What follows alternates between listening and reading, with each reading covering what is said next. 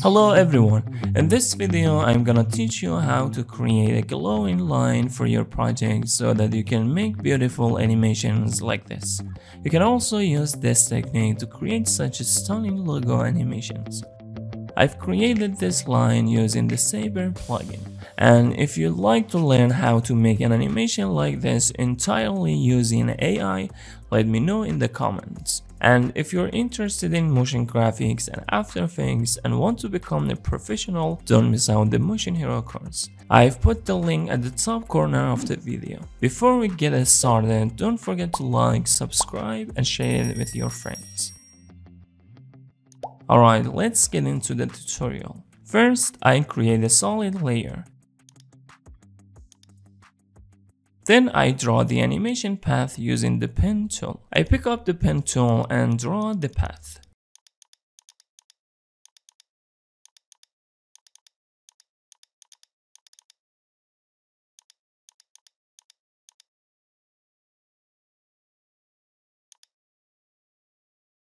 After creating the path, I apply the Saber plugin to the layer. I rename the layer and change the effect's color. To make the Saber effect appear as particles, I first set the core type option to layer mask. Next, I disable the enable glow. Then in the core distortion, I set the distortion amount to 75.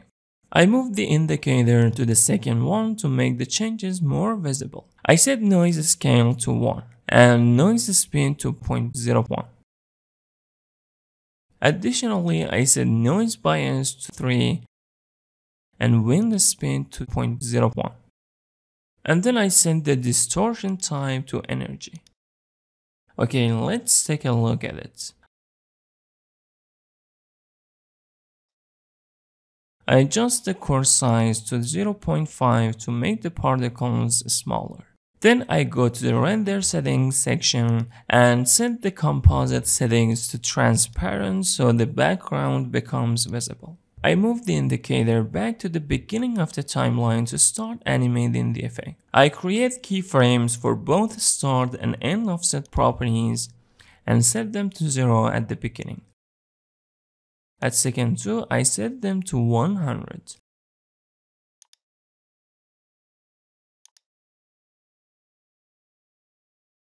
I press U to display the keyframes. Then I make the keyframes easy ease. Next, I move the start offset keyframes to the second one. I set the start size to 0 to make the end particles smaller and fade out. Okay, let's see how it looks.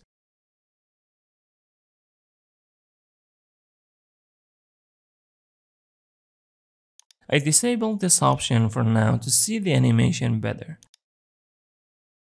Then I apply the colorama effect to change the particle colors. In the modify section, I disable modify alpha.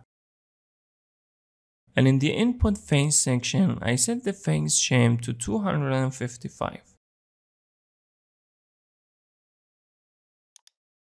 Now I duplicate the Saber effect and place it below the colorama effect to create a glowing line for the animation. In the render settings, I set composite settings to add. Then I set the distortion amount to 0 and core size to 4. Next, I enable glow in the settings. Then I press U to see the keyframes. Here, I slightly move the start offset keyframes back to make the line shorter. Okay, let's see how it looks.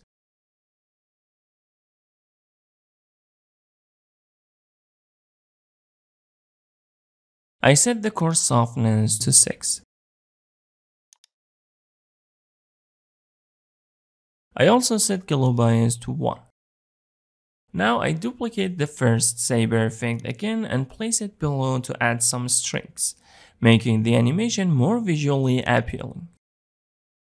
In the render settings, I set composite settings to add noise scale to 265 and distortion amount to 35. I set the distortion type to smoke and adjust the wind speed to around 2.5. Then I set noise speed to 0 and noise bias to 1.5. And I set motion blur to 4 and the core size to 1.5.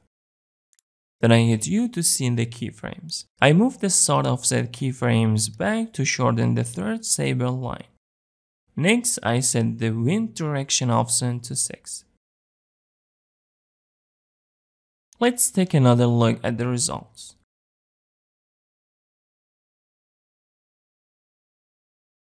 As you can see, there is an issue where the scene turns black before the effect appears. To fix this, I trim the effect layer until it appears.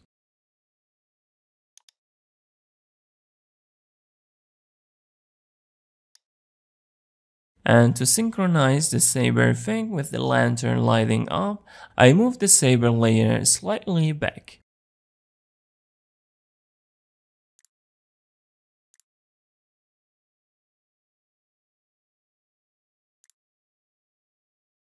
I think it's looking good now. Let me pull back the start offset keyframes of the first saber a bit to shorten the particle trail. To make the saber animation more realistic and smoother, I slow it down a bit at this point. I create the keyframe for all properties here. Open keyframe velocity, set influence to 100 and set the other to 70 and set the speed to 5. And I repeat this for the next keyframes.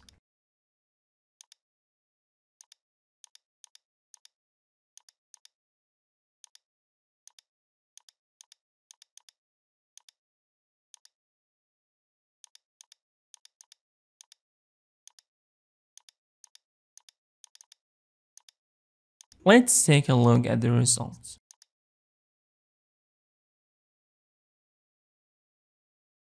I also make the last keyframes linear to speed up the animation at the end. Then I extend the layer to adjust its starting point.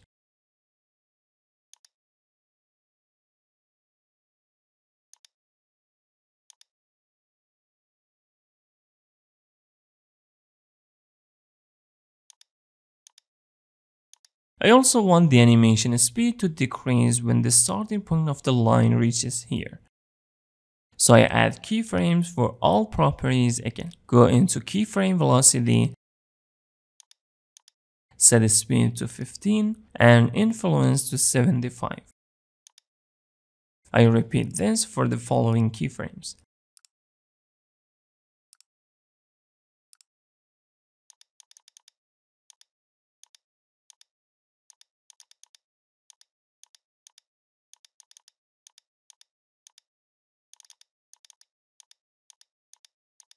Let's have a look at the result.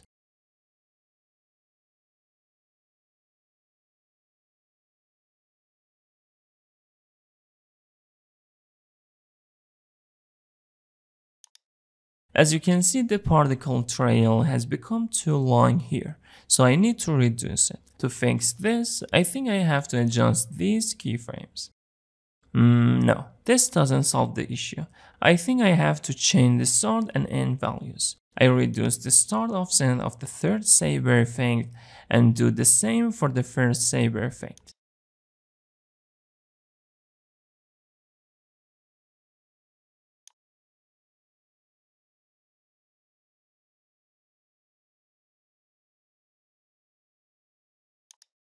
As you can see, the saber effect isn't aligned with the lantern lighting up, so I move it forward a bit again.